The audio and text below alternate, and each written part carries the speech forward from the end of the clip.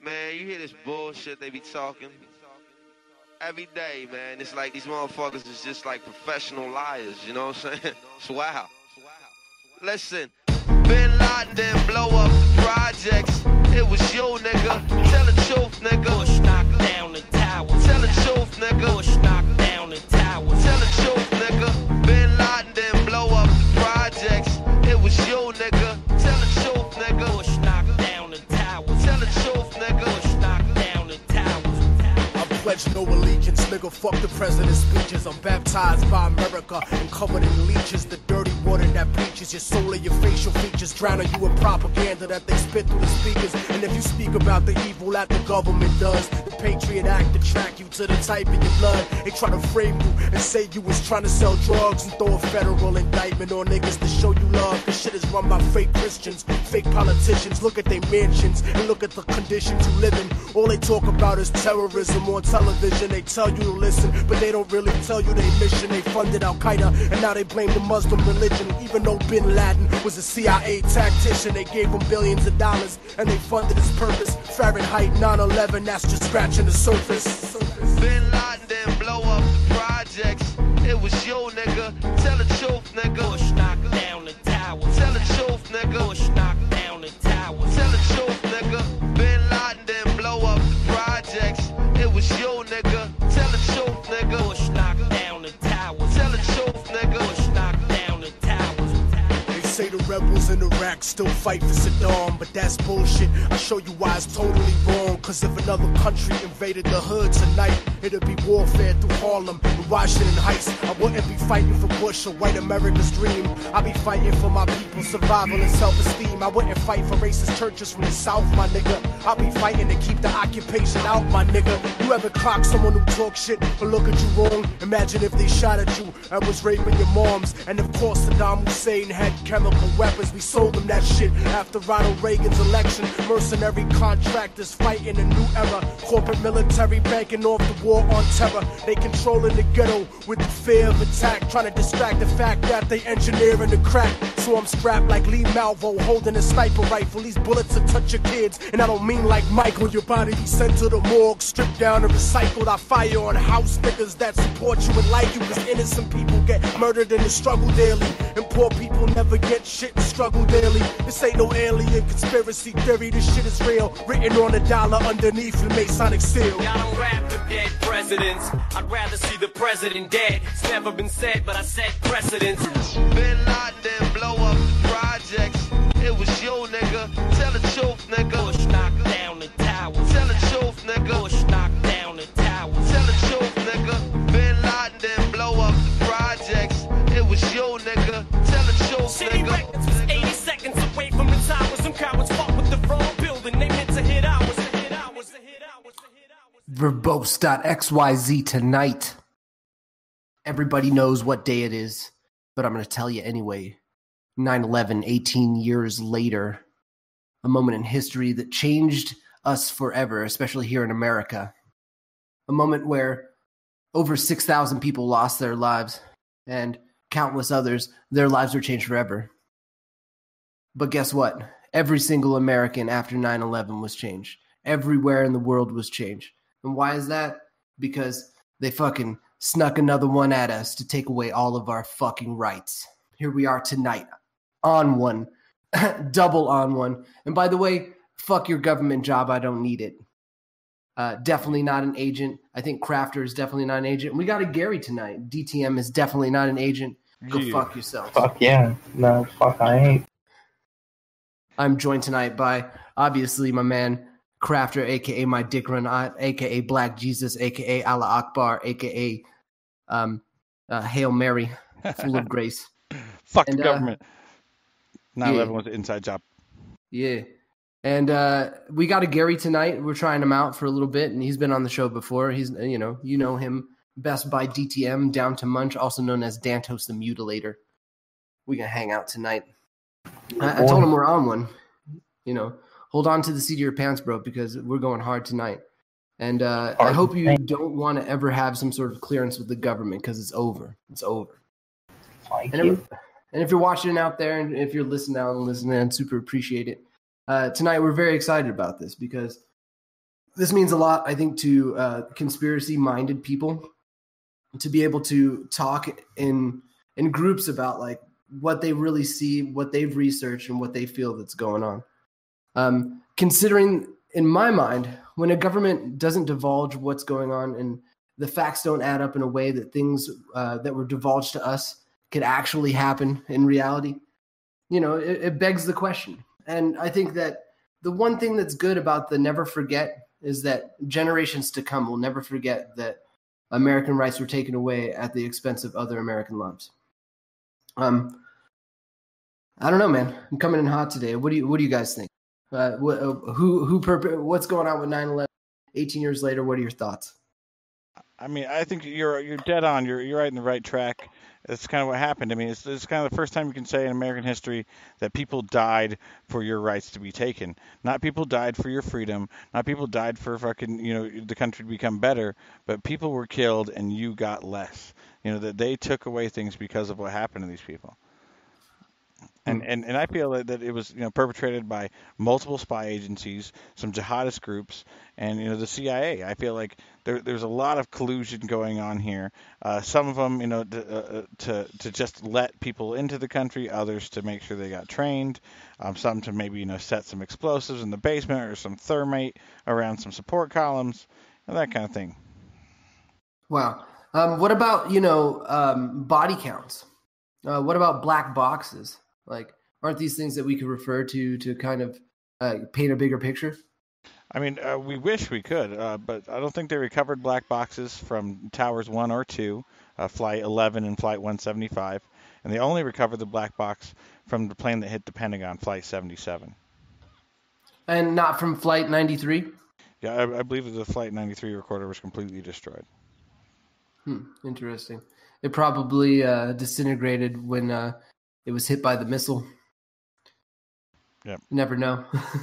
And Building 7, man, I mean, maybe I'm jumping the gun on this a little bit, but Building 7, it's something that's always baffled me from day one, from ground zero, day one to now, is why did that building fall? And I never really thought about it other than, obvious controlled demolition, obviously getting rid of some sort of records in there. Obviously there's something in that building that they wanted to demolish, and they took advantage of that time. But I never thought about the orchestration of what it would be like to see the reality, of creating 9/11, like 9/11 being an inside job from every moment. Like, let's say that those planes were planned to hit when bombs were going off, right? And you had two planes that hit perfect timing, bombs went off under, so that you had a certain amount of time that structure was going to pancake in. They thought that Flight 93 was going to hit Building 7, and the controlled demolition was just set for 5:30 because that's how it linked up. Yeah, it would be, follow the other pattern of it would take a plane hit, and then an hour to 2 hours later it would collapse.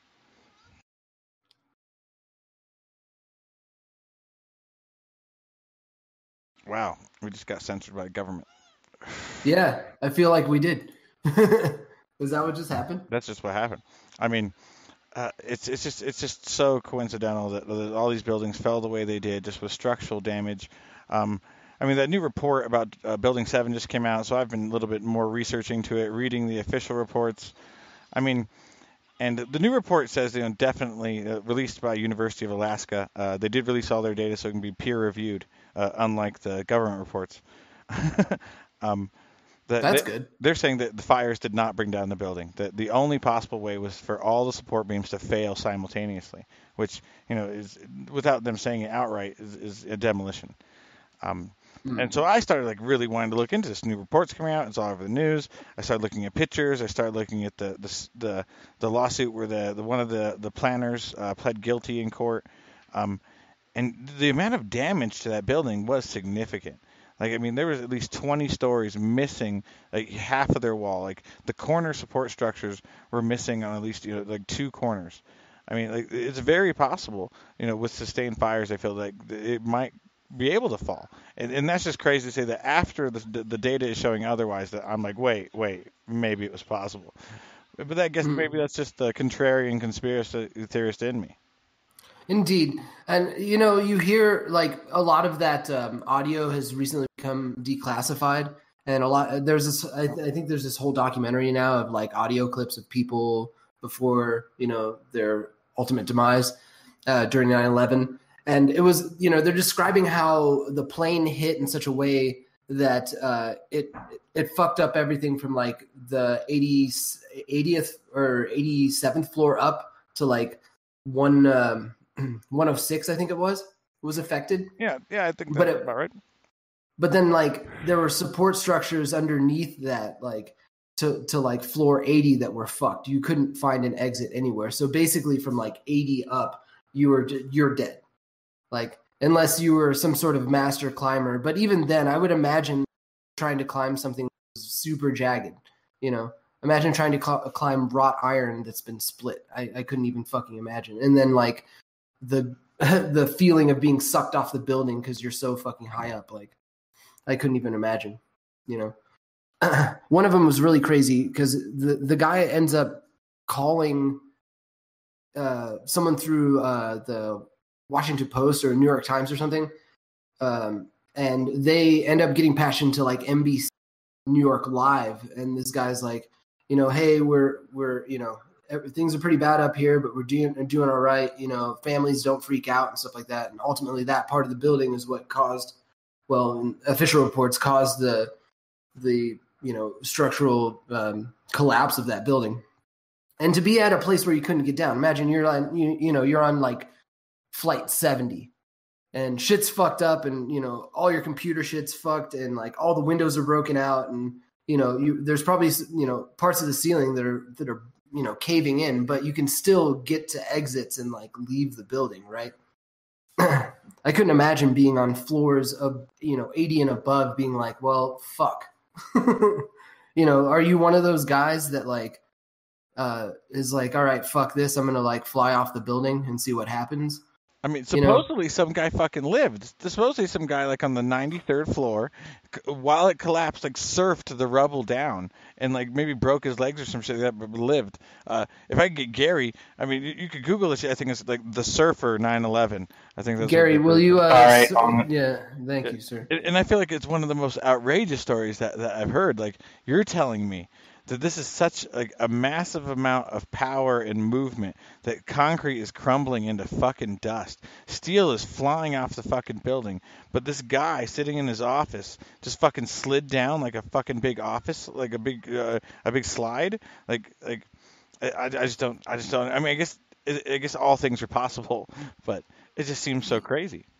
Yeah, I mean, there's a lot of fantastic stories about 9/11. Phone calls from planes at times where that'd be pretty difficult, especially for the altitudes that they're received at. The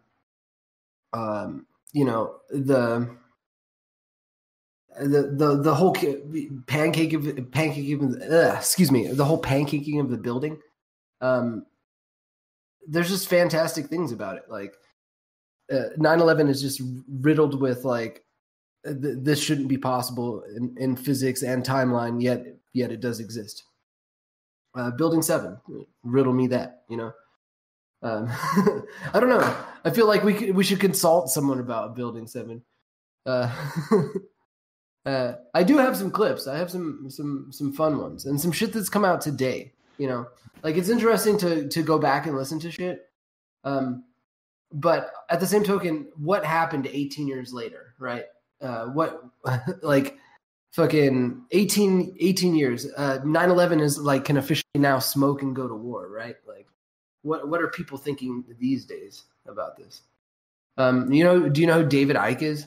Yeah, I know David Icke. Says that moon is hollow, reptilian people control the world, they are the elites, they are shapeshifters, and the moon's a moon base, and they're all controlling us through TV, radio, propaganda, and other waves. Yeah, you're pretty versed. Before we go there, before we ride the fucking reptilian wave, Danto, did you come up with a 9/11 surfer? Yeah, I did. I put it in conspiracy. I figured that. Ooh, conspiracy.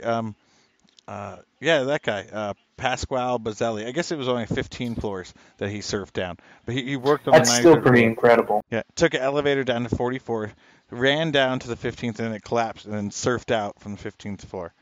So I mean, That's 10 feet, 50, crazy. that's 150 feet up. Like that's still insane.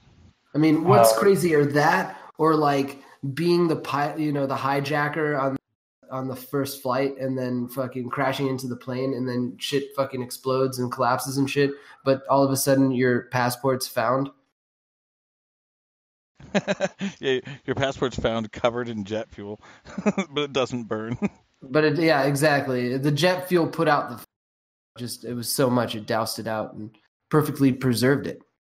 Yep. And I don't know Muhammad Atta was one of them. He was one of the pilots. He was from Egypt. He flew into one of the towers. He flew out of Boston. I think it might have been Flight 11. Might have been the first plane. And he was a very weird character in the whole thing. That he's been caught for multiple times for doing these kind of things and planning attacks. And he was even knew all of the 9/11 hijackers previously in Hamburg, Germany. Where they, planned things and planned to go to Chechnya to fight Russia, went to Afghanistan, met bin Laden to help fight in that and be trained. There's a long history with this guy that seems like there's no reason this guy should have been let in the fucking country. There's no fucking reason. And right, somehow he came in on his real name with his real fucking ID, and no one questioned it. That blows my mind. This guy came out with this statement today. Ayman al-Zawahiri. Apparently he's number 2 to fucking bin Laden, and he's rejoicing this shit. Here, let me play this quick clip. I think this is NBC out of New York. This guy's also Egyptian. Major al-Qaeda figure behind the 9/11 attacks remains on the loose to this day. And today, Ayman al-Zawahiri put out another video to again celebrate the slaughter of thousands of Americans 18 years ago. The CIA and the U.S. military sounded cheery as fuck. Al-Qaeda leader, but where has he been hiding and why hasn't he been found? Our chief investigative reporter Jonathan Dees is taking a closer look, and he has more now on the hunt, Jonathan, for al-Zawahiri. Yeah, David, Stacey, analysts believe al-Zawahiri has been hiding in the Afghanistan-Pakistan region with little use of cell phones, little contact with the outside world. But he is still releasing videos, 3 in just the last few weeks, including 1 today. But he looks younger. That's familiar. This is one of the key faces Assalamu alaikum, my dude. terrorist evil. And today, Ayman al-Zawahiri lived up to that billing, releasing a video on the 9/11 anniversary, calling the killing of 3,000 people, quote, blessed raids. He was number 2. He has the blood of thousands of Americans blessed on raids. his hands. Is that like Gabe's? Minority Leader Chuck Schumer is one of the few on Capitol Hill who gets regular briefings from intelligence officials on the hunt for al-Zawahiri. A lot of the briefings we get are classified, but I can tell you that finding al-Zawahiri is an extremely high another priority. Boogeyman that we can't find. Al-Zawahiri was alongside Yeah. Osama bin Laden. Yeah, that's what it feels when like. the 9/11 attacks were planned. After bin Laden was found and killed in Pakistan, al-Zawahiri took over a weakened al-Qaeda. Okay, I see you. Overshadowed in recent years by ISIS. Al-Zawahiri still trying to rally al-Qaeda followers in Afghanistan, Yemen, Somalia, and Syria to carry out attacks against the West, as the CIA is still trying to find where he's hiding. I think if you asked for a best guess, people expect Zawahiri to turn up whenever he does turn up somewhere in the AfPak region. Joshua Geltzer was director of counterterrorism at the National Security Council from 2015 through 17. He says intelligence and counterterror officials are devoting human and tech sources to try to track him. But there are several other priorities, like stopping the spread of ISIS and stopping lone wolf and domestic actors. All of them are important counterterrorism priorities, but I suspect that anything that links back to the 9/11 attacks at the level of seniority we know Zawahiri had, I suspect that continues to get attention too. Al-Zawahiri is not just linked to 9/11, but other past al-Qaeda attacks, ranging from the East African embassy bombings to the USS Cole, with al-Qaeda's affiliate in Yemen claiming responsibility for more recent plots, like the 2015 Charlie Hebdo shootings in Paris. Geltzer says not getting al-Zawahiri is frustrating, but there have been many successes since 9/11 in preventing the next big attack. Big picture, the goal is to protect Americans. It isn't a perfect track record since 9/11, but I think it's a pretty extraordinary one. Al-Zawahiri has survived at least 4 U.S. strikes, but officials tell us there have been no close calls since 2007. As for his video released today, unclear exactly when it was filmed, but its reference to several specific events suggests it was made very recently. Stacey? Thank you. Okay. So, yeah, that's funny that they mentioned that then. It's not clear when. Who knows? Maybe this is an old-ass video and they're just trying to pump up some shit. You know what I mean? Like you said earlier, the new boogeyman, the new 9/11 boogeyman. Yeah. Never forgetty. I mean, it's like all these guys, Al Qaeda, Bin Laden, they all started as CIA trained plants. They were the CIA's dogs. They were the muscle in Afghanistan. They were the ones they could use to upset political balances or cause problems in other countries. And it's the same thing they did in Syria, Libya. And they spread this disease of Islamic fucking fanaticism, Wahhabism, out of Saudi Arabia. I mean, a couple of the pilots on 9/11 of the hijacked planes were imams in Saudi Arabia. They were preachers. Why is it that so imam is preacher, interesting. But why is it that like 9/11 being so closely tied to the soils of Saudi Arabia that we still perpetuate business deals, including nuclear deals with Saudi Arabia? Why is that still a thing?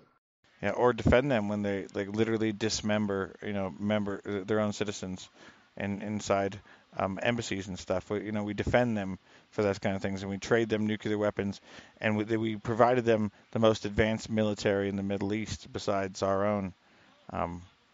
It's kind of outrageous, the ways that we're treating this ass backwards terrorist fueled country. I had mentioned before that 9/11 is rich with conspiracy theory, and you hit the nail on the head with David Icke.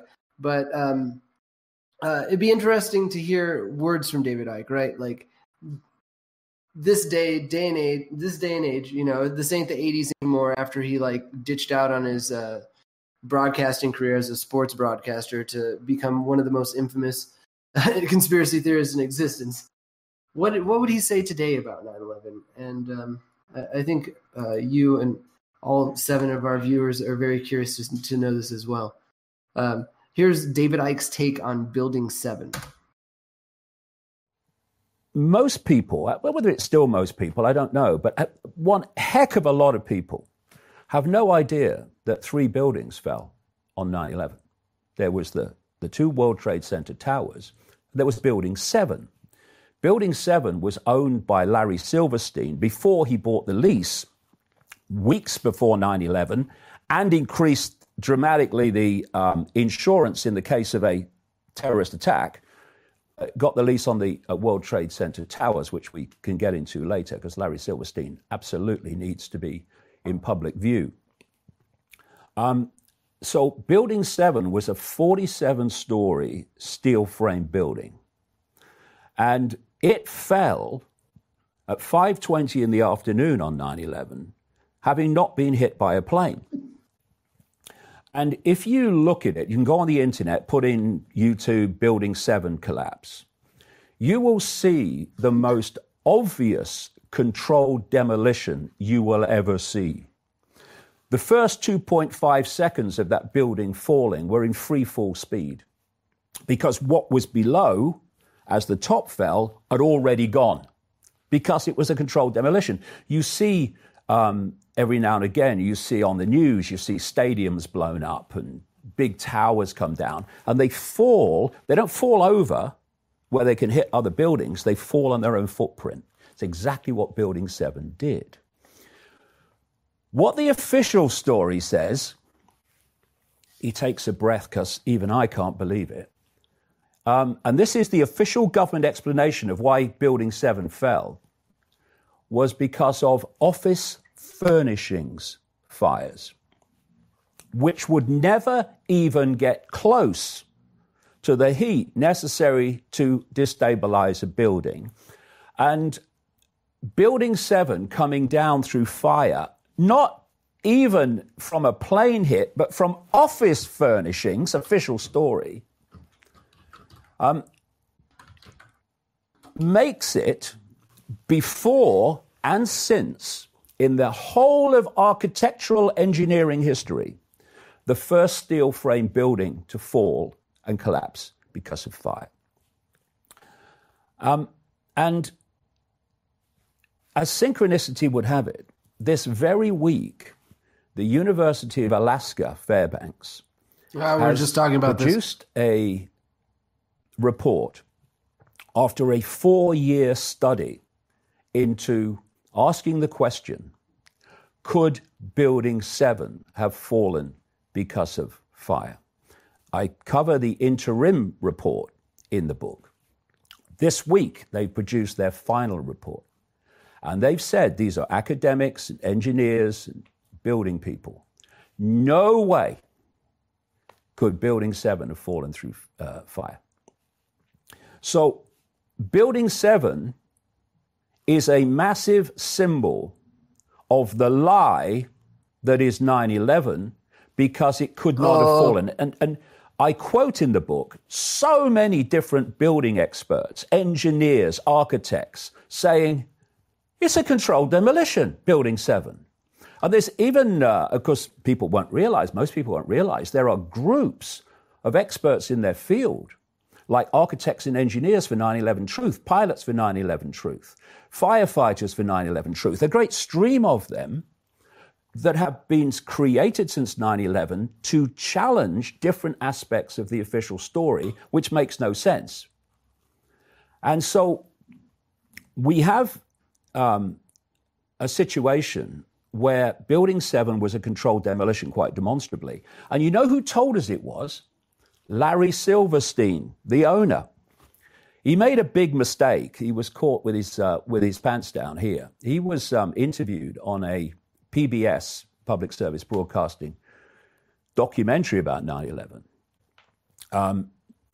not long afterwards, or some time afterwards. And he was describing what happened that afternoon in regard to Building 7. He said, what happened, and I quote him word for word in the book, and you can see it on the internet, you see the clip. He said, what happened was the fire commander came to me and said that Building 7 was unstable. And Silverstein, who made a fortune out of the insurance payout, said, well, you know, there's been such a loss of life that let's just pull it. Means controlled demolition, the building. And he said, and then we sat there later in the afternoon and we watched the building come down. One, that fire commander has never come forward and said, yes, we had that conversation. Never happened. And secondly, there's this little matter. First of all, fire officers do not demolish buildings. Experts do. And secondly, it takes weeks to put the charges in the right places within a building the size of Building 7 for the building to be made to fall on its own footprint in a controlled demolition, which is exactly what Building 7 did. So, first of all, building experts say it's a controlled demolition. And secondly, the Silverstein said it is, and describes a story of how it came down, which is absolutely impossible. So, yeah. So, this guy Silverstein, didn't he have like he didn't own the building very long, and he had like a crazy fucking insurance policy, and he fucking made a killing off this shit, right? Right? Am I right or am I right? I mean, he made like $4.5 billion in insurance payouts. Yeah. My fucking God, dude. Building 7. And on this whole thing of like, let's just pull it, right? Wasn't that his decision? How can he make money when he decided to destroy his own building? I mean, and that begs the question too. Like, if you can say as a building owner or an engineer or an expert, the damage that around this is too great. We need to, pull the support beam or support column or support wall or whatever and take down this building. Is that accessible to any building? Is what accessible? What? Sorry. Is the ability to, quote unquote, pull a building? You know what I mean? Like, we're going to control demolition of this building today. We're going to pull it, Do you think like any building has that capability? Like, fuck, we got in some way or another. Yes, there's definitely always a way to pull a building.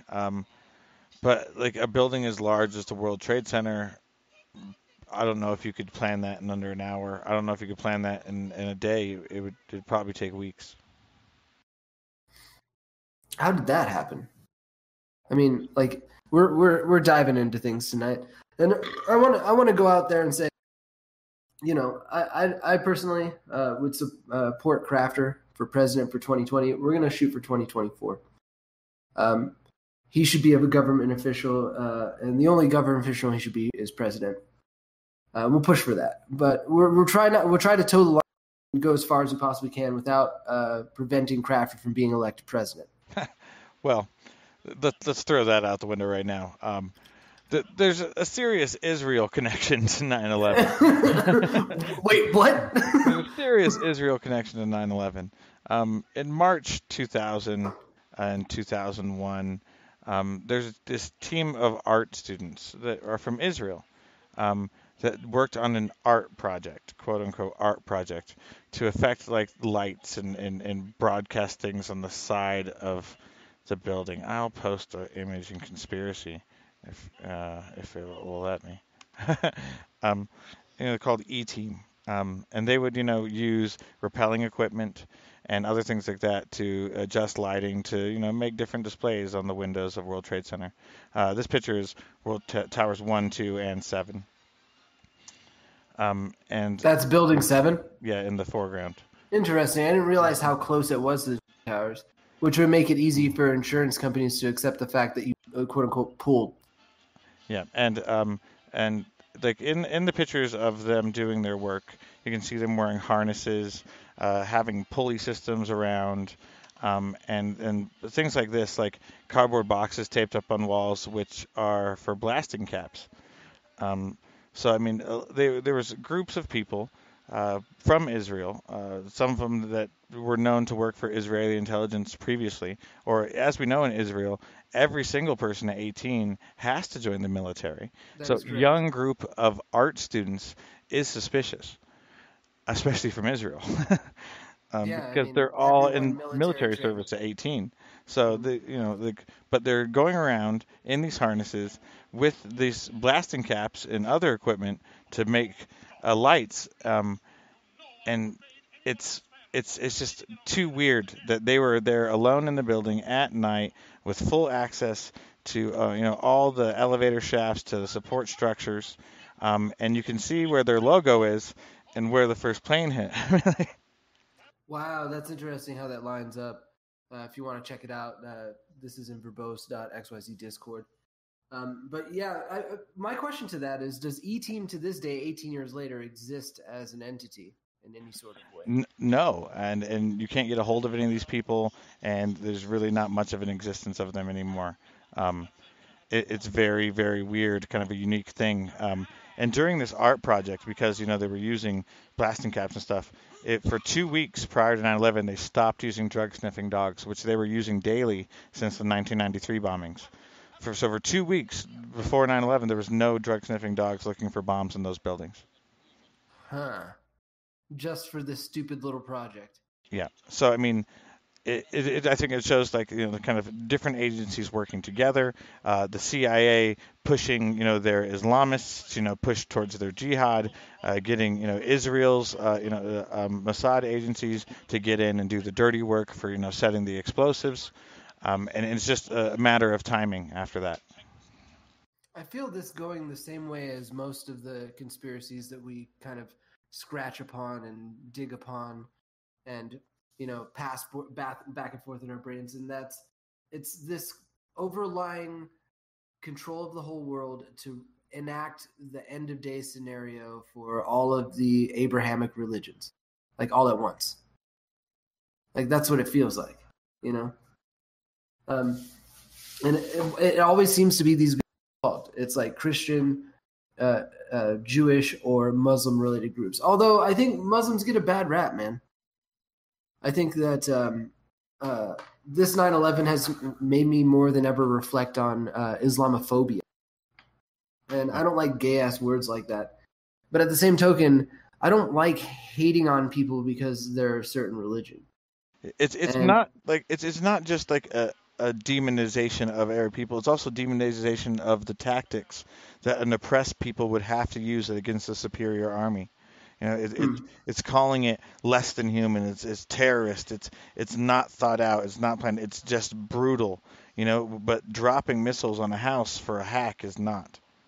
Fuck that shit, dude. Oh my God, that's Israel versus Palestine. If you know, if a Palestine IP, no matter if it's confirmed or not, from that location, whether or not it's a VPN or not, that's yet to ever be discovered. But and then it hits, and so one official gets, and Israel gets fucking hacked. It's over. It's over, y'all. We're bombing that shit. You think God is great? I'll show you how great God is. But I think about that. It's like all the optics that we always get: Muslim bad, Muslim bad, Muslim bad. But I feel like there's starting to be this small but vocal contingency of conservatives, deeply racist, that believe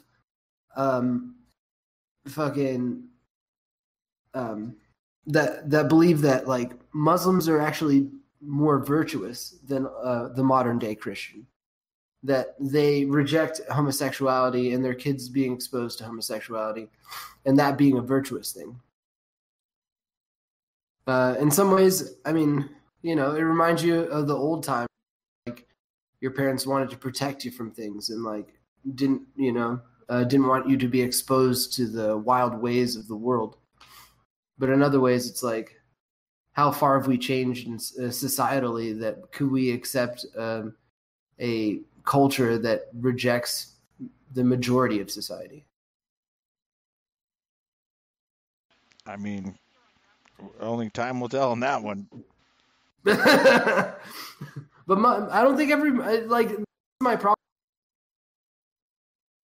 It's this way to deflect away from Israel. It's a way to deflect away from Saudi Arabia. We just call it like the terrorists, the Muslim extremist terrorists. We do that. But then we look at anybody with that's wearing a headpiece and fucking saying Allah Akbar. We want to demonize them. Yeah. And we don't look at the guy with the earpiece and the fucking black suit and the eyeglasses. Right. Because they're the ones planning, scheming, looking to control the world. I mean, and that's what I'm really saying. It's like, we wanted to look for a different target. And it's almost like our guys, our CIA, hired these Al-Qaeda, or at least inspired them, or pushed them, or gave them the window, or did all the above. Here's a target. We'll make sure you get in. Here's flight schools. Here's hotels to stay at. They probably did the whole damn thing. Got Mossad to fucking rig the buildings. And then, the CIA was only into it because that's a Bush family thing. George H.W. Bush was head of CIA at some point before he became president. And then now when his son becomes president and Dick Cheney gets full control over military and defensive, decisions, all of a sudden we experience a massive terror attack that directly benefits him, his family, their business competition, aka partners, the Bin Ladens. I mean, it's just too good to be true. There's no way this is just a whole bunch of series of coincidences. It had to be put together. Right. And there's so much money involved, too. And there is such a timeline, man. It goes back as far as Gaddafi in a lot of ways, where there was like the CIA training of Gaddafi and of Bin Laden, of like Saddam Hussein, and just kind of released into this wild and put into this war game. But I've heard you mention Mossad a couple times.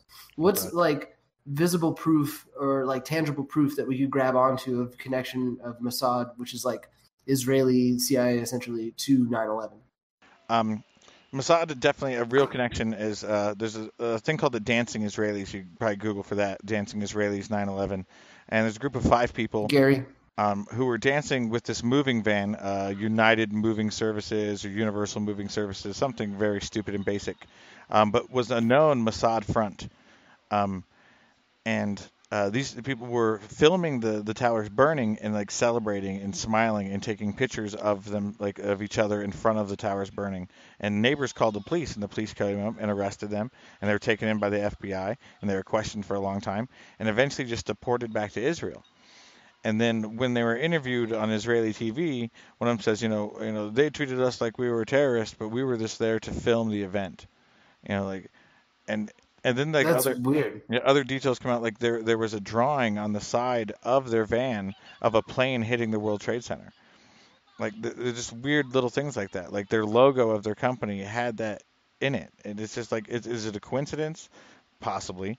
I mean, a plane in front of the World Trade Center, that's pretty much an everyday sight if based on where you sit in New York, because, distance can fuck with you. You can see planes landing and the World Trade Center in the distance. So who knows, but.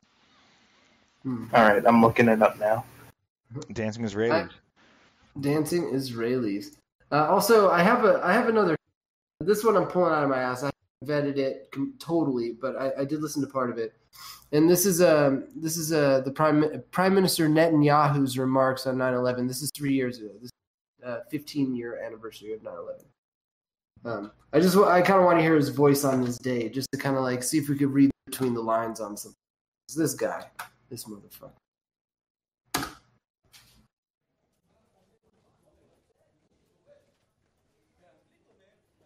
There's a section where it's quiet and he's walking up to a podium. We mark 15 years since the terrorist attacks on 9/11. We remember the victims. We embrace their loved ones. We stand with our greatest ally, the United States of America, and with other partners in the battle against militant Islamic terrorism that spreads its fear, its dread, its murder around the world. Our memories are long. Our determination is boundless. Civilized societies must band together to defeat these forces of darkness, and I'm sure we will. Come on, civilized society. White society, right? Old man chopping baby dick and sucking the blood out society. Yeah, that is the thing. That was the thing. Is it a coincidence that Jeffrey's last name is Epstein? Oh, he was Jewish. He was a Jewish man. Yeah. I don't want to go too hard on the Jews. No, it's not all Jewish people. It's the problem with Israel. They're a very negative nation with violent actions. They plan, they scheme against us. They don't care about the American interest more than how it benefits them directly. They're not a good ally. They are a toxic country, and they are the problem with the Middle East. Indeed. Don't you think that a lot of these like extremist cultures would kind of die out over time? Like if left unprovoked? I mean, that's hard to say. I mean, with the rise of ISIS, people might argue otherwise, but now we, thanks to, Tulsi Gabbard, we see, that much of the funding for ISIS and ISIL came from Obama administration. Wow. And it's so funny how Obama, on most occasions, would not refer to ISIS as ISIS, more as ISIL. It seemed like... Because it's acknowledging that they own the Levant, which is Syria and Iraq. Yes, exactly. Wow, that's fucking sneaky. Yeah. And this is why... These are the things I don't like about Obama, Like, I get it, he was the most successful president or whatever, but I also think that a good car salesman can sell you a lemon, and you like him, and he's fucking you in the ass, and you still like him, but you end up with a shitty deal. And he made the biggest mistake that I can never agree with as president, that the end justifies the means. It's the same mistake Bush tried to make in going to war after 9/11. Ill-advised, with no plan, and no way to even dictate when it's a win, or what. How do you make it over? it's just a bad idea. The end doesn't justify the means. The means justify the end. You have to know what you did was the right thing. And you try to correct it when it's wrong, not fucking blindly continue. Right. Indeed. I've been sipping on this bottle of whiskey for the 6,000 plus victims of 9/11. You guys are amazing. And fuck the people who... Around 3,000. 3,000? Yeah. What about first responders? Over 400 first responders, but I think that's included in the count. Okay, interesting. And I mean, and that is the horrible tragedy there is the loss of life of civilians, first responders, people who are going in there just trying to hope to save people, firefighters, EMTs, police officers, so many workers, fast food workers, janitors. It's really the worst part about the whole thing. I mean, and I feel like the never forget part of it is that we have to, eventually figure out why they died and why this happened to them, and bring the people who are responsible to justice for it, whoever that be, whatever side. Aren't we now finally going to? Isn't there like a trial for one of the people involved at Guantanamo Bay? Yeah, it's scheduled for January 2021. Almost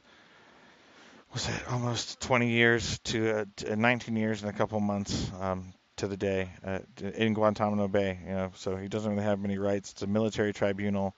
Who knows if we'll even get to see full coverage, if we'll just see drawings and the result after. But it's the first kind of progress that we've seen to someone being held there for so long. I would love to investigate the evidence that's still available. It's a shame so much was like deleted day one. Were you saying something earlier today that the metal was literally melted down day one and sold to China? As soon as possible, the steel remains of World Trade Centers 1 and 2, especially the top portions, were removed, melted down, and sold. The NIST, 9/11 Commission report was not able to test any of those metal samples. They were only testing the lower parts of Towers 1 and 2. And none of the steel in Tower 7 was tested at all. All of it was sold off to scrap almost immediately. Even though pleas from investigators and victims and families asked them not to, they were still sold off immediately, even though there's still landfills full of body parts and other debris sitting in New York to this day. Fuck, that's so fucking crazy. So Ground Zero still is like a graveyard. Yeah, go ahead. Not Ground Zero. It was all moved away. That's right. They moved it off-site and then recycled from there. Just for Ground Zero remains other pieces of it and, things they find, wallets, credit cards, fingers. Right. All right, Gary found the thing you were looking for. It took me a minute. Okay. Tell us about it.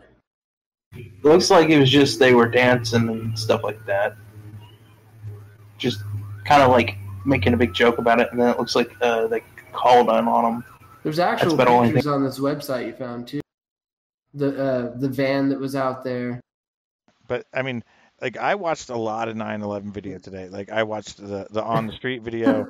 The plane hits the tower, and this little old man is like, no, like freaking out. Like his life is like he understands instantly the consequences of that. I didn't see anybody celebrating, cheering, smiling.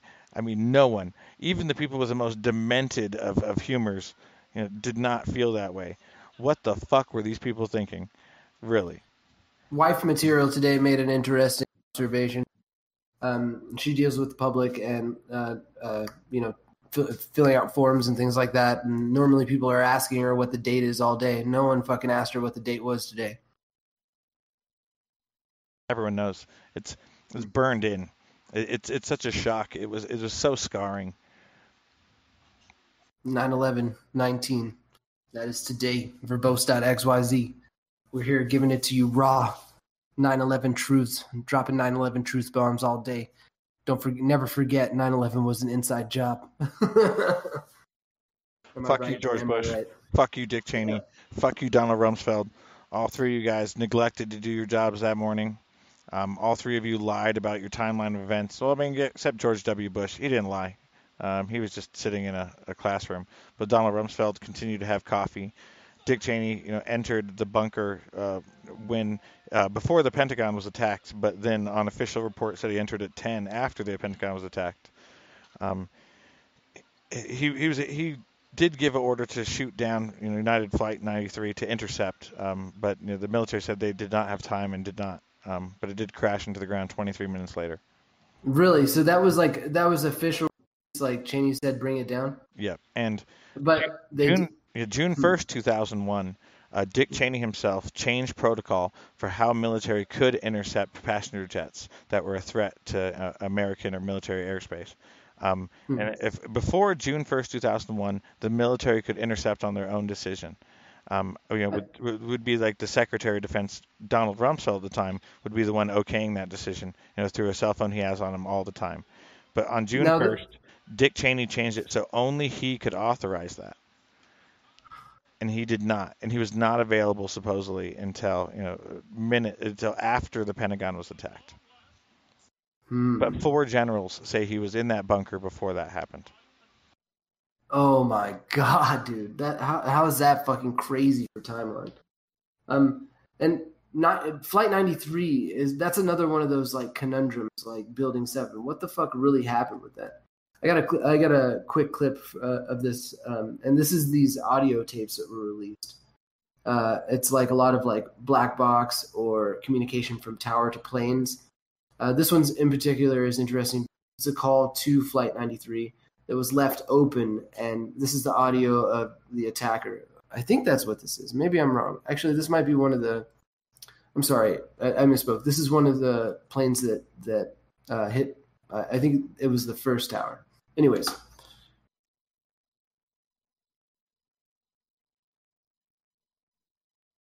Minutes before disaster, the recordings of air traffic controllers, pilots and hijackers released for the first time. Slowly realizing the horror that's taking place, American 11 heading for the North Tower of the World Trade Center. Nobody move. Everything will be okay. If you try to make any move, you'll injure yourself and the airplane. Just stay quiet. Nobody move, please. We are going back to the airport. Don't try to make any stupid moves. Anybody know what that smoke is in Lower Manhattan? I'm sorry, say again? A lot of smoke in Lower Manhattan. A lot of smoke in Lower Manhattan? Out of the top of the World Trade Center building, a major fire. Hey, can you look out your window right now? Yeah. Can you see a guy at about 4,000 feet, about 5 east of the airport right now? Looks like he's... Yeah, I see him. You see a guy... Look, is he descending for the building also? He's descending really quick, too, yeah.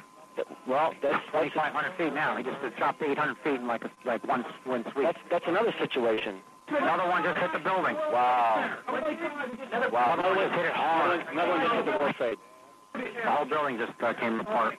Holy smokes. Above Pennsylvania, concerns of a United 93.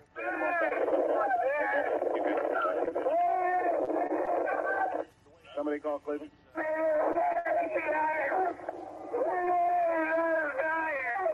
You got United 93? United 93. South of Chardonnay, Yeah. descended. What's that? I just saying, it looked like he descended I there. don't think so. United 93, verified 350. United 93, Cleveland. Go ahead, Frankie. Do you have United 93 south of Chardonnay? We hear some funny noises. We're trying to get him. Do you have him? No. They got the pistol down. Keep remaining steady. We have them all aboard. United 93, have you got information on that yet? Yeah, he's down. He's down? Yes. When did he land? Because we have confirmation. He did not land.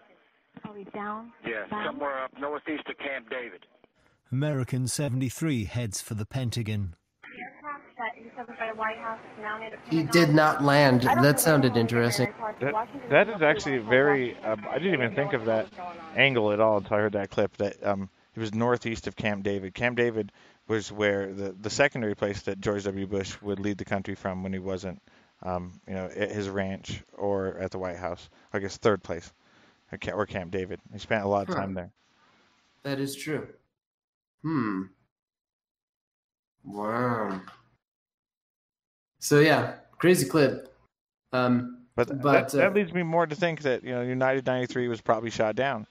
The crater is not that large. The debris field is very large, and it's just another one of those secrets that they want to twist the story to make people more heroes. They want to make it a rallying call. They want to make it a propaganda piece. They don't want to talk about the possibility that our forces out here who wanted to manipulate the whole world through mass death and destruction and be able to get funding through fear. That's the way to do it. Everybody knows. The 1% and up know that the way to control the masses is through fear. You can't let a good disaster go to waste. I think this is a butchered quote from one of the fucking higher up elites that wish to. And people say, if it was such a big conspiracy, someone would have, talked by now. And it's like there's so many other conspiracies that people never talked about that didn't even get uncovered until almost everyone involved was dead. We still don't know what happened completely with JFK. There's so many, classified files still in that. Even Trump extended classification on those files. For fuck's sake, Jeffrey Epstein, literally backyard New Mexico, fucking Zorro Ranch sits vacant, and I'm air quoting here, vacant, and still has not been touched by investigators. Everyone's just dropping it. There's no official case, so no one's pursuing anything.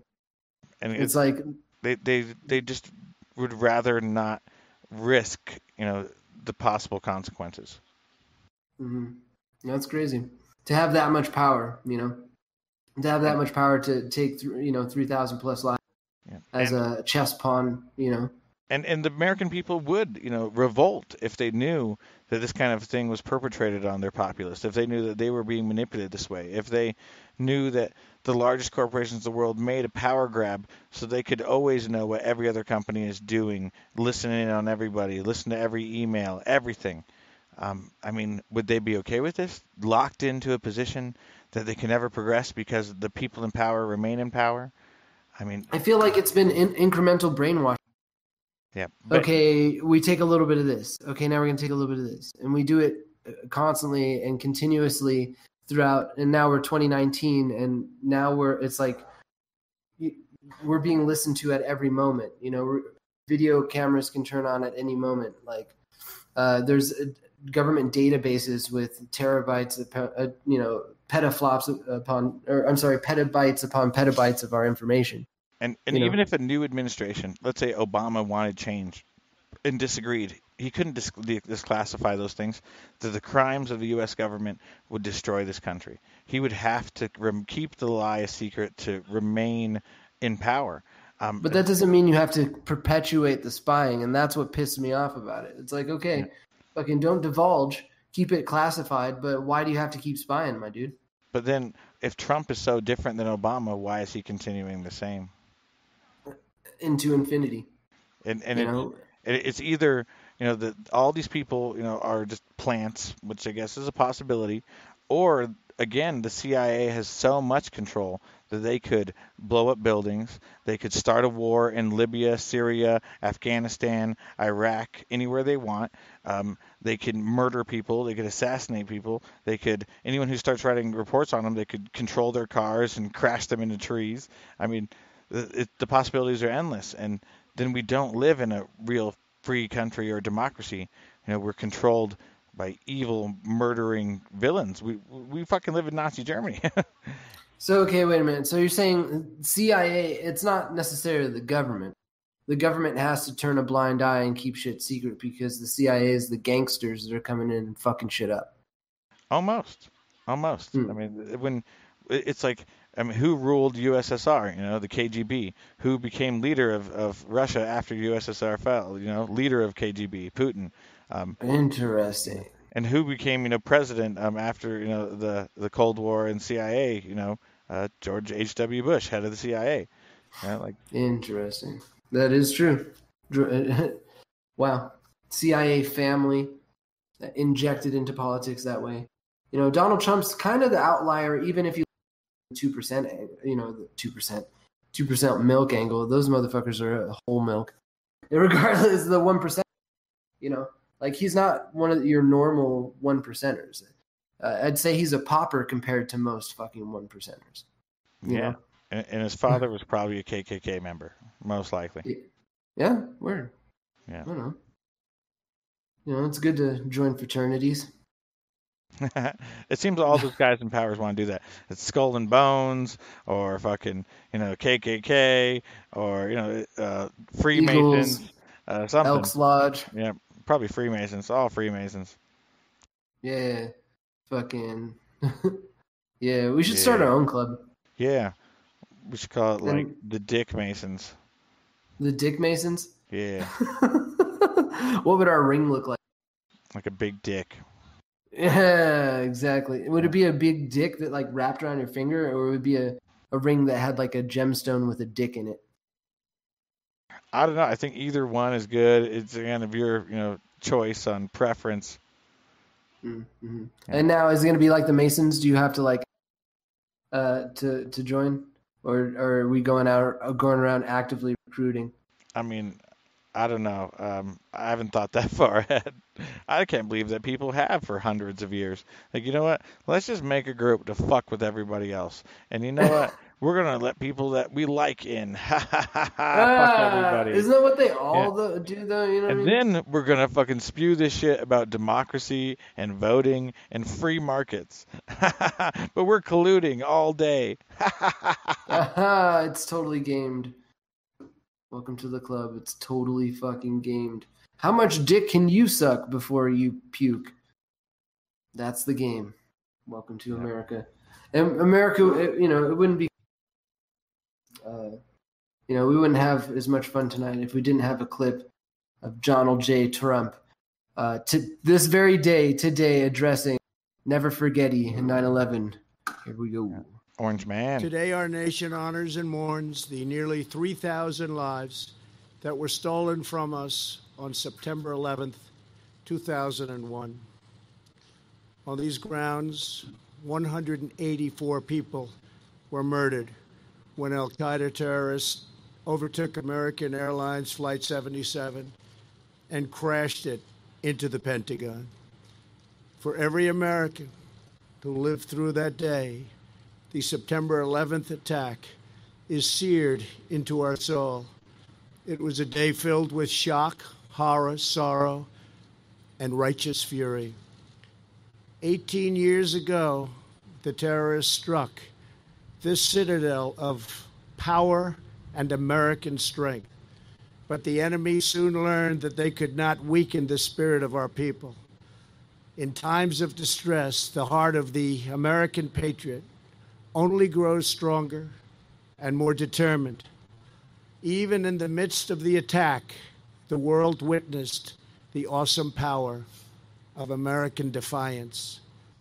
We do not seek conflict, but if anyone dares to strike our land, we will respond with the full measure of American power and the iron will of the American spirit, and that spirit is unbreakable. We had peace talks scheduled a few days ago. I called them off when I learned that they had killed a great American soldier from Puerto Rico and 11 other innocent people. They thought they would use this attack to show strength, but actually what they showed is unrelenting weakness. The last 4 days, we have hit our enemy harder than they have ever been hit before, and that will continue. And if for any reason they come back to our country, we will go wherever they are and use power the likes of which the United States has never used before. And I'm not even talking about nuclear power. They will never have seen anything like what will happen to them. No enemy on earth can match the overwhelming strength, skill, and might of the American armed forces. Each of your lives tells the story of courage and character, virtue and valor, resilience and resolve, loyalty and love. This morning, we make a sacred vow to carry on this noble legacy. Today and every day, we pledge to honor our history, to treasure our liberty, to uplift our communities, to live up to our values, to prove worthy of our heroes, and above all, stronger than ever, to never, ever forget. Never forget. Never forget. Never forget. 9/11 was an inside job. And Trump, what an amazing speaker, right? Doesn't he inspire you? God, it's just he just instantly goes to the like machismo. We're gonna kill all those motherfuckers. Like the kind of fucking hate speech that drove us to invade a country that had nothing to do with the attacks. And then Al Qaeda cells actually showed up there in Iraq. And then they split off and made ISIS. And then we paid them to invade Libya and Syria. And now we're fucked. I don't know who's. I guess we're fucked. Yeah, you're right. I don't know if they're fucked. This is exactly what they want. And we're not really fucked. Like, it's not going to change much over here. But there's no hope in stopping the fucking horrible the situation endless war. we helped. And wasn't this one of the campaigns Trump ran on for 2020 and make him was like pulling out of the endless war? Yeah, they dropped 40 tons of bombs in fucking Iraq today. Jesus fucking Christ. Yeah, on an island. Did you missed Saudi Arabia and Israel? Yeah. You missed but the I guess perpetrators. You missed them. And then this fucking Zawahiri guy is probably fucking sitting in Pakistan in a fucking Abbottabad at the house next to where fucking Osama was. You want one of those guys? It's probably the house next to Osama. He fucking talked to him every day. It's probably right next door. Probably. Shit. Yo, what up, Osama? What up, Shawari? Al-Zawahiri. Yeah, that's it. Al-Zawahiri. Thank you. Yeah. Wow. Not to be confused with that al-Zakari, who's the founder of Al-Qaeda in Iraq. Well, he was a terrorist group in Jordan. Then he went to Iraq and joined Al-Qaeda in Iraq and made Al-Qaeda in Iraq. Well, he called it Al-Qaeda in Mesopotamia. And then he split off and made ISIS because they wanted their own caliphate.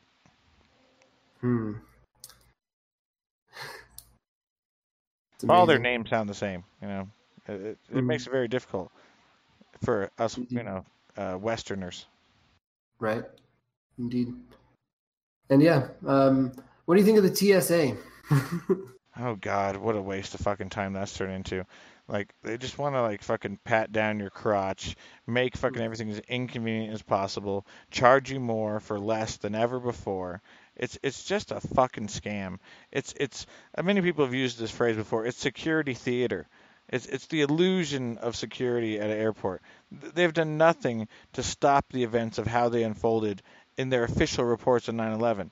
They have not stopped me or anyone from boarding an airplane and physically, overtaking a crew or physically breaking through that door. I mean, it's just they installed locks. That's what they did. They installed locks. Cool, cockpit doors could lock now. But... Oh my God. Yeah, nothing. And it's funny. I feel like it sucked a bit of money out of the airline business, and in doing so, like a lot of we have a lot more crashes now than pre 9/11, in that airline companies didn't spend the money to really maintenance their shit. And I don't know. It's a really fucked up situation that happened right there. Like, and it seems that the military was aware. I mean, on the same day, they were literally doing training exercises that simulated planes hijacked and flown into buildings in New York City and Washington, D.C. Like, that's literally planned on September 11th, 2001. We're doing training for that day. Like, what the fuck? Right. Why were you training for that day? Why was that a priority on the day that happened? And again, you touched on this earlier. Like, why were the three people that needed to convene to control a situation all in separate locations all over the map, And not available to react at 9 o'clock in the morning. Rumsfeld out. Fucking Dick Cheney out. Fucking George H.W. Bush reading books upside down in Florida to, toddlers. Yeah. Blows my mind. Absolutely blows my mind. So we're going there then. 9/11 officially, verbose stamp on it, is an inside job. Inside job by CIA, Bush family, and his cronies like Dick Cheney, etc., Donald Rumsfeld, Saudi Arabia intelligence, the family of Saud. I guess we didn't even talk about Dick Cheney's 9/11. Dick Cheney. Fuck that guy. Zombie-ass motherfucker.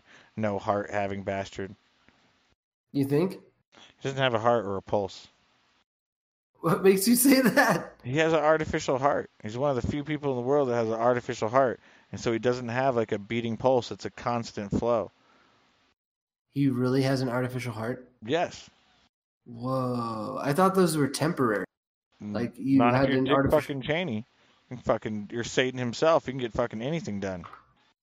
Jesus fucking Christ, bro. That's like, that's man merging with machine. That's like Alex Jones Endgame kind of shit, man. Yeah. He's one of those crazy elites that probably sacrifice babies and fucking children to drink their blood, so it's filled with adrenaline, so it helps them heal faster. Adrenochrome. Yeah. That's fucking awesome. That shit Dick fucking Cheney's happens. a fucking evil. He's an evil underworld cyborg. I can see it, man. Yeah, he's been to Bohemian Grove. He goes to those Bilderberg meetings. He's fucking deep in that shit. Wow. And I assume he's still alive. That's crazy. I wonder how long he will live, considering now he has an artificial heart. That's like a big part of it. Your brain don't burn out. Your heart keeps going. You're alive, man. I guess unless you have a major organ failure, but still fucking crazy. That's crazy to know. And what about Bush? Mastermind, idiot savant, or just complete dunce? Complete dunce. Just follows dad's orders. Never had the IQ to fucking be a leader. Never. Right. Oh my god. And Obama, Bilderberg or? Obama was definitely a Bilderberger. He was definitely chosen, to be okay to lead, that they wouldn't need to eliminate or force another candidate. He's definitely cooperative. Wow. 9/11 was an inside job, y'all. You heard it here for the millionth time. And my problem is America won't wake up. I feel like 5 years ago, people were talking about like, yeah, this is coming to a head. America's waking up to this stuff, man. We see what the game is.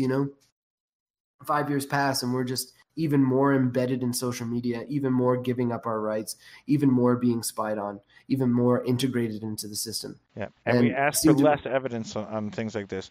I mean, we demanded way more on 9/11 investigation than we ever demanded for Las Vegas shooting investigation.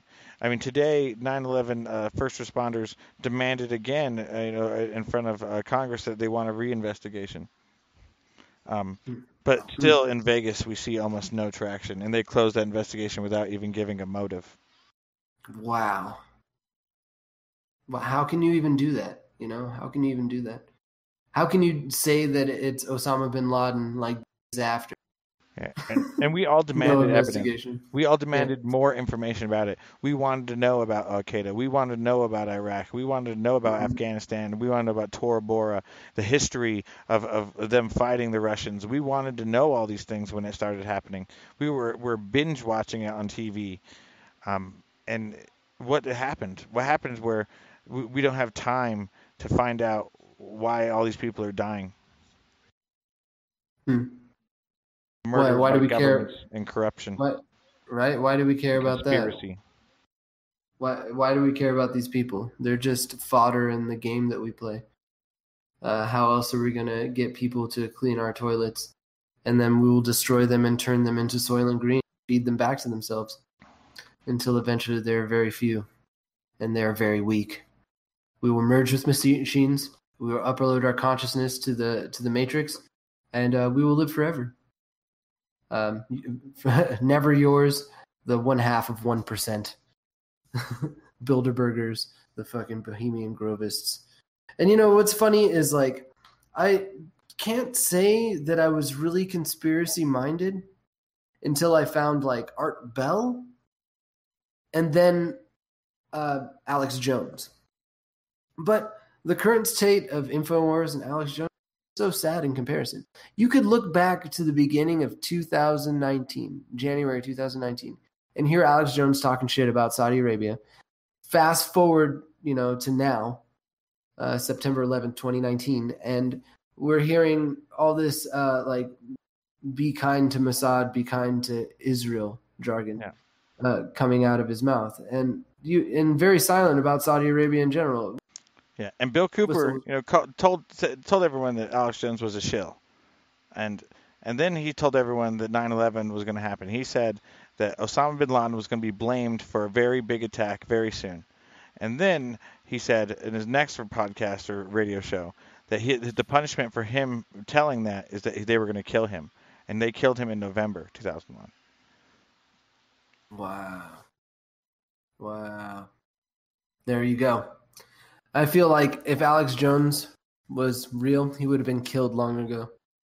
Instead, he was propped up to be a martyr to alt media, so that people stopped paying attention to him and started paying attention to CNN. It's backfiring intelligence-wise, right? Because all information now is jacked into like hyperdrive, and we can fucking essentially project our consciousness into a cybernetic connection. And through that, information is free and quick. It's not as quick as it would be with Neuralink, but it's pretty out there. Bro, fucking, I know we're talking about 9, but that fucking brought me off a path here for a second. Have you seen how far Neuralink has gotten? It's going to be introduced with 5G, and we're doomed. Maybe I'm going too far conspiracy with it and almost sounding like a fucking religious fanatic, but it sounds almost like some apocalypse level shit. Like, you get the mark of the beast, and then fucking you're 24/7 connected to 5G, tracked everywhere, get all the data you want directly to your brain. You become part of the network, part of the botnet, part of the Borg, the great Satan. Right? I mean, that's crazy. That's so crazy. I mean, and it's so crazy how old this idea has been, and how far the technology's come. They've done it a while ago, like one synapsis, one central like sensor, just one. That's what it started off with, and the guy that experimented with it, fucking, half of his face went limp, but he was able to make that, analog to digital connection to the human mind. Like, this has been going on for a while. So where Neuralink's, taking the ball and running with these older technologies that have already been in place, of like dermal, subdermal implants. There's even companies that fucking check people in on that. They have their like fucking chips inserted into their wrists so that it's the fucking HID ID, so they can like badge into doors and shit. Like that's 2019. That's what's going on right now. Total social control, social engineering, and grid lockdown. Okay, so this is just some weird thinking. So you say Neuralink's been being worked on for a long time. Maybe like even as early not as Neuralink, but the idea of human to machine uplink. Like how early? Like in 96 even? No. 2003? Yeah, I'd say 96, like 94, 96. Well, the reason I chose those two dates is that's the birth and death date of the clone sheep Dolly. The first cloned animal, at least that was announced, lived from 96 to 2003. And if do you think it's possible in the future that you could clone a person, embed them with Neuralink early on, grow them maturity, and then have like a controllable person? Sure. Like your own autonomous person. I feel like you can go one step further. Like, you could clone yourself. You could have a body ready, somehow like jack steroids into it to speed up the growth of it, or time the growth to when you're going to die, and then fucking upload your consciousness to that new body. Yeah. There you go. I mean, cloning's been around since 96, that worked, an actual functional model that made a living animal. So, I mean, and it's been a long time since then. And it's come a long way, dude. It's come a long way. It's pretty fucking easy. I mean, essentially, we clone humans. You know, and that exists. Technology wise, we're at the point where we understand every part of the human genome, and can affect it on like a chemical level of the DNA, and know what each chemical connection each code means. There are genetically modified babies in the wild using CRISPR modification. In China, some scientists did genetically modify babies. And was fired for it, but these are living creatures now that are genetically modified by another human being. Wow, fuck. How is that real? And I feel like our perspective is skewed because we're like pre-internet, post 9/11. Yeah, and we went way off topic from 9/11. But yeah, we did. I feel it all links back to the idea that there's these super complicated, super technological ideas that are planned for years and years, and to think that some event like 9/11 could only happen in pure coincidence, like just luck, hijack 4 planes, all 4 of them get away, all 4 of them, 3 out of 4 get to their target. Like it doesn't seem it was probably planned for years, if not a decade or more. Yeah. Indeed, if not more. And I feel like families to families, like goals that people who have co-opted power in the world forever have been trying to reach. I don't know, like the way that you could take back the connection of Osama bin Laden to CIA all the way back to Gaddafi. This is the same way you can kind of look at the timelines of people's connections to this. I don't know what the fuck I'm saying. Fucking Verbose.xyz, we're hanging out. Alex Jones, you fucked up, man. You should have stayed on point. But I get it, man. The money's good, and you don't want to, get deaded. You don't want to get suicided. Yeah. But you're a big fat fucking shill. I'm Alex Jones and I shill for anything. Buy my water filters. I don't know if he shills for anything. He sure, shills not for anything. He has his low standards. Yeah, he has his low standards. Yeah, exactly. Mossad comes up there, fucking roughs him up a little bit. He says, "Yes, daddy." Yeah, I mean, and I can blame him. If they showed up at my house, I might too. I'd be like, you know what? Next week we're doing all Israel's good episodes. Sorry, Jose. Yeah, no way, bro. Let's go that hard. Let's go, You gotta bounce, bro. But fucking, Mossad comes to any of us, dude. Fucking, we make a blood brother pact right now. We say, fuck it. We take the bullet to the head. Or next week, verbose from the road, from undisclosed location. That's how fucking Coast to Coast AM did it forever. Yeah. So I finished off my bottle of whiskey. I did this for you, 9/11. 9/11 was an inside job. I'm sorry that your lives were the catalyst for the worst thing that could happen to him. And the never forgetty part isn't that you shouldn't be afraid. That's the thing. That's the condition you got to break about now. Don't be afraid. We're all going to die sometime. Might as well be in a really cool way, like fucking in an explosion or a gunshot or like a knife fight or something. You don't want to go out safe. You know what I mean? But don't fall victim to fear, and search for truth, search for reality, to find out what happened. Honor those people by bringing the right people to justice. Hell yeah, Alex Jones, you're a shill. I still want you on the show. Fucking no doubt about it. If you ever want to come on the show, Alex Jones, please do. You're in Austin, Texas. We're in Albuquerque, New Mexico. Halfway. We'll leave our guns at home, but we'll meet in Midland. Fucking bisexual Egypt. Obviously harboring terrorists still to this day. Or at least breeding them. And sending them off to Pakistan area. Fucking Bisexual Egypt, but you can never forget this.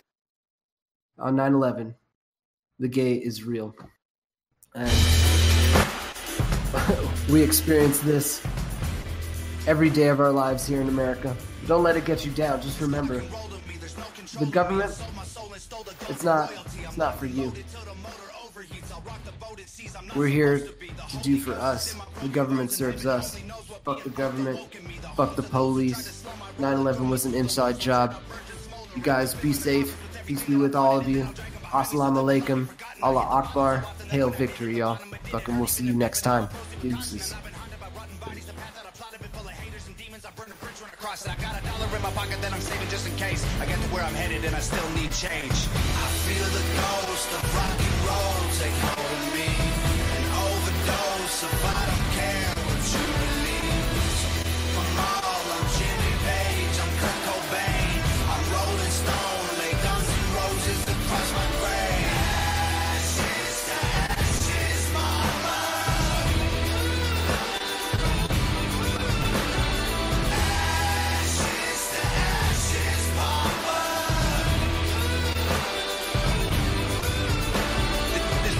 To me, it's mud and rust to me. That type of feeling when you love destructively. Its claws are stuck in me. It promised luxury. If I said I trust you, you were dumb for trusting me. Hate me publicly or wait for company. Or pray to God your devil never summons me. Either way, you don't have to say without a Tom McDonald. You exist because of me. I'm fueling the fire with little beautiful liars. They burn the brightest, then I pull out every tooth with the pliers. They get a funeral suitable for the rumors that ruined all of the truth of my music. I took the food out the fryer. I've been hailing back without a burn. My boots made of iron. I keep a cooler full of booze cause I'm a juvenile tyrant. I never lose. I give him Lucifer and he knows who I am. So when you meet him, say I said what up, there's 0 survivors. I feel the ghost of rock and roll take hold